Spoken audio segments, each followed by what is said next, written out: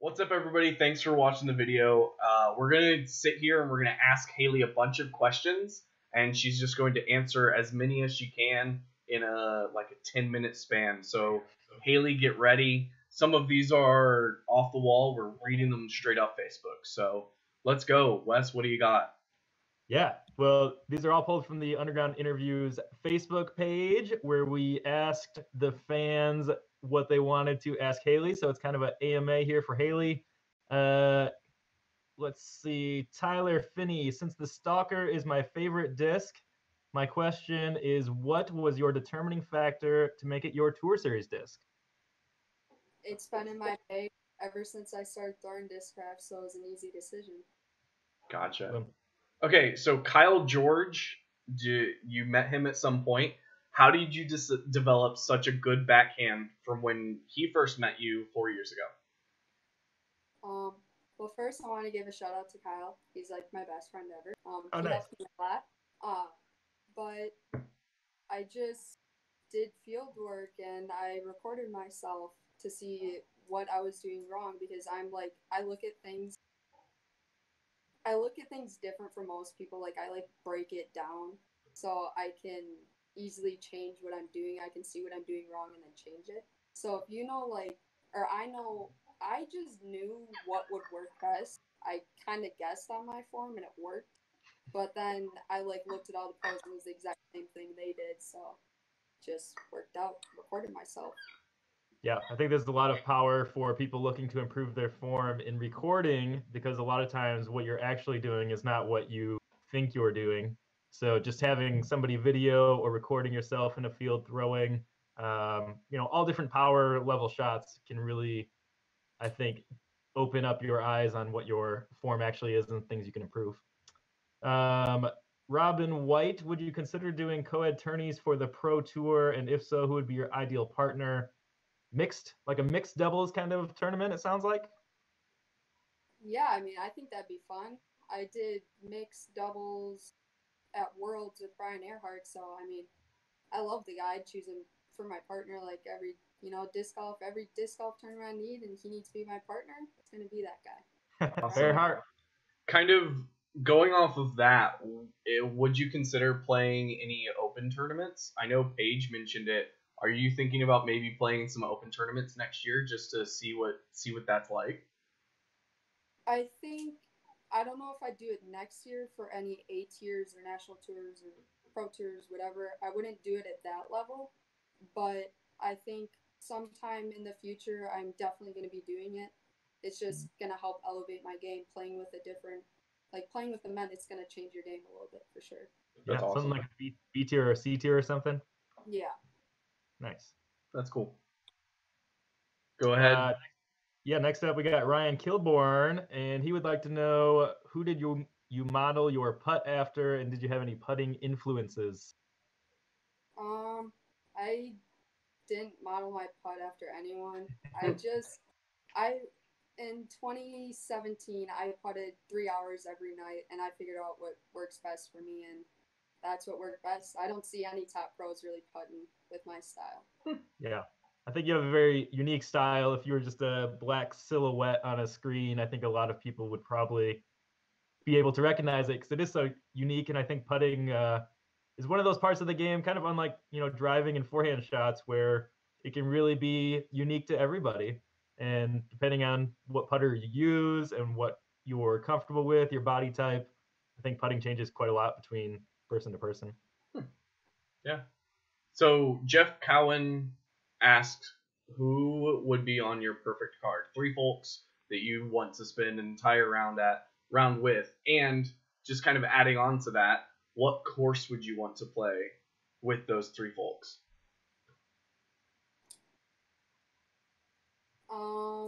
Madison Walker, Katrina Allen, and Kristen Tatar. Kristen. And the course, probably just, I don't know, any course. I don't know. Any course? I love them, so playing on any card with them is just fun. Awesome. Perfect. I see, Alex, you stuck me with this this tricky name. I'm going to try my best. Kua Juge. There we go. Cool. What was your very first favorite disc, and do you still use that same disc? My very first favorite disc was a C-Line FD3. Way So, back. yeah. I forgot the second half of the question. No, you're good. Obviously, you probably wouldn't still be using that just because Okay, it's an yeah. FD3. Yeah. So Andrew P. Mills, this one's good. The second part of it, I really like it. So the first one is, have you figured out what putter you're using for 2020? And then also Woody asks, bark bark question mark? That's his dog. Oh, okay. Okay. Okay. I didn't know. Well, I've still been practicing with both my CT Challengers and Lunas, but all the rounds that I've been playing, I've been using my Lunas, so right now it looks like I'm going more towards the Luna, but still a couple months yet to figure out what I'm doing. Gotcha. Jamie Martinez, which event on your 2020 schedule are you most looking forward to?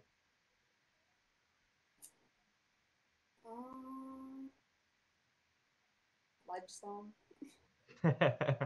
Love for Ledgestone. So, how has your Chris Crosby wants to know, how has your game grown since playing AM championships in the Quad Cities? It changed a lot. Back then, I was having more body problems, like my back body was hurting, so I couldn't throw a disc a certain way. But I think my putt is still similar, but my backhand is different, like completely. And I actually lost my forehand compared to then. So I think when I was like an amateur, my forehand was way better than it has been now, like as a pro.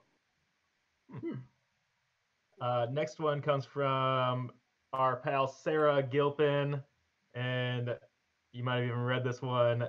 Fruit Smiles or Mott's? Fruit Smiles. She asked if Madison ever came to a solid conclusion. If you and Madison ever came to a solid conclusion.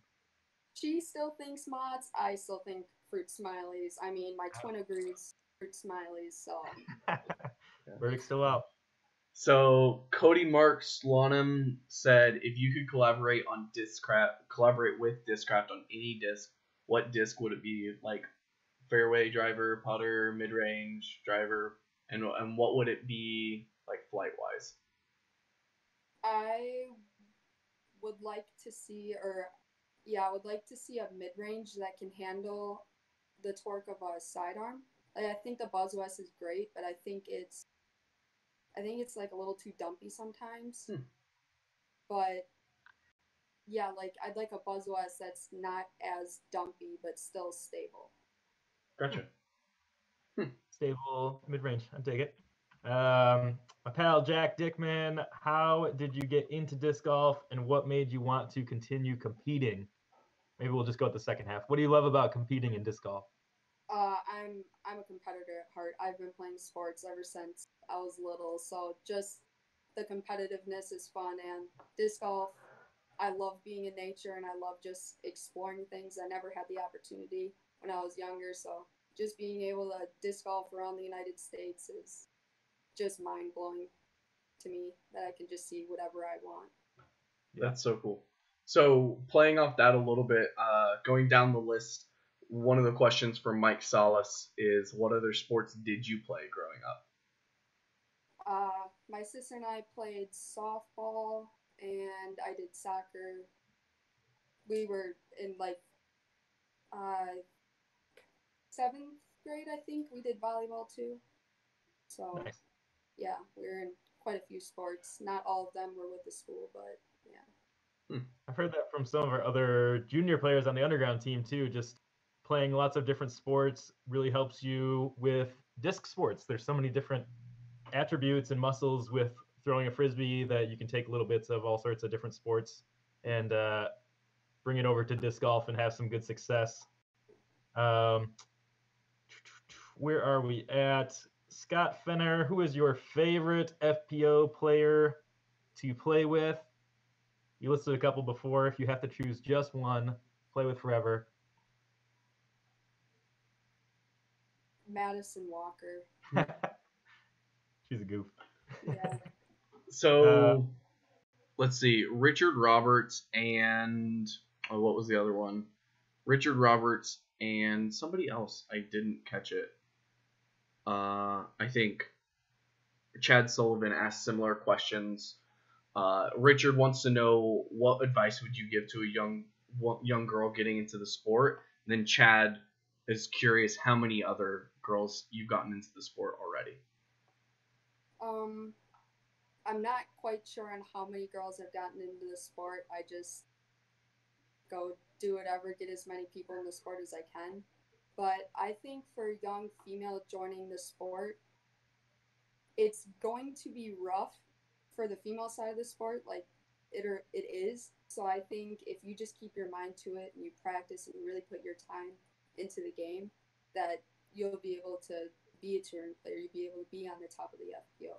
That you just need to know that it's going to be hard for a little bit, but you'll be able to get through it if you keep practicing. Nice. Brian Wolf, favorite plastic blend of all time? The ZSP. Oh. Yeah.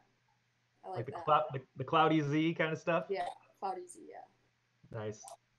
So Josh Hayes wants to know, what putter hardness do you prefer, hard or soft? And then does it change depending on weather or something like that? Well, a lot of people know that I putt with CT Challengers, so very stiff and slick putters. It doesn't really change, like, if there's any weather. I mean, I have a whale sack if it rains, got towels, and if it's cold, I just heat up my hand a little bit, so that doesn't really affect my putters during the seasons. Yeah. Do you think kind of going between the sort of slicker CT and the, still very firm, but a little bit more grippy Lunas, if it rains, you might switch between one or the other? Or I think that definitely might be a possibility, because I think no matter what next year, no matter what putter I decide with, I think I'll still have like a challenger. If I decide to putt with Lunas, I'll still have a challenger. Or if I putt with challengers, I'll still have like a Luna for longer putts. So yeah, nice. Eric Bolton, who has been your biggest inspiration in the sport? Barrett White for sure. And then I'd say Brian Earhart is another person that helps me and inspires me. I like that guy.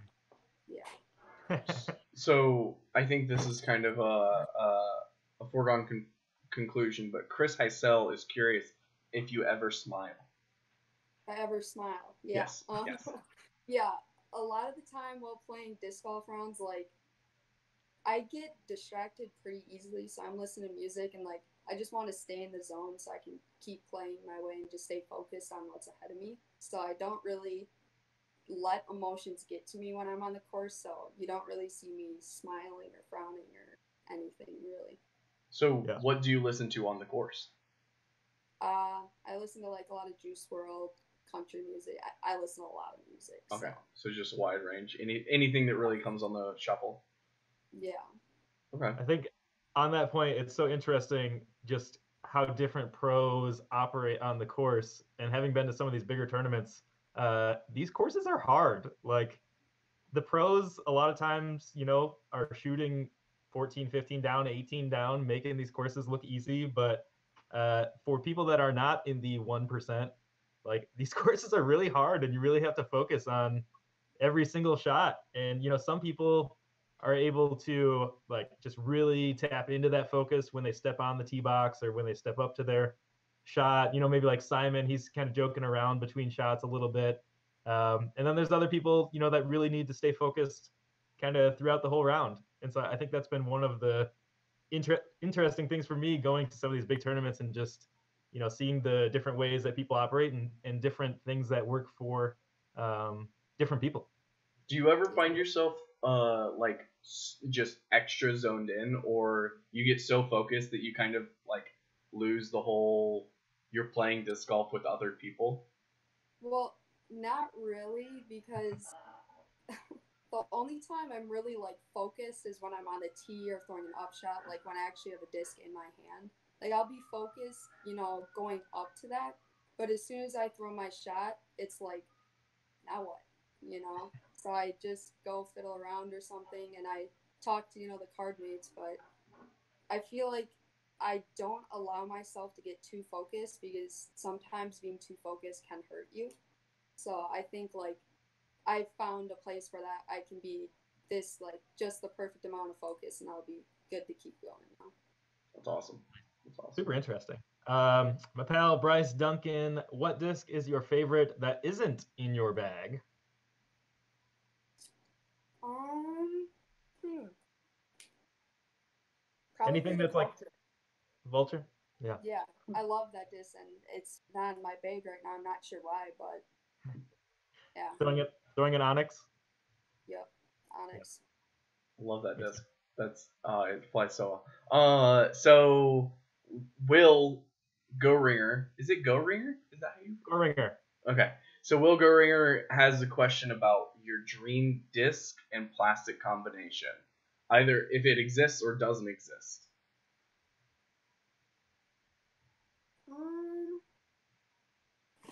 This disc right here. This is like the best disc ever made. It's first run Zeus.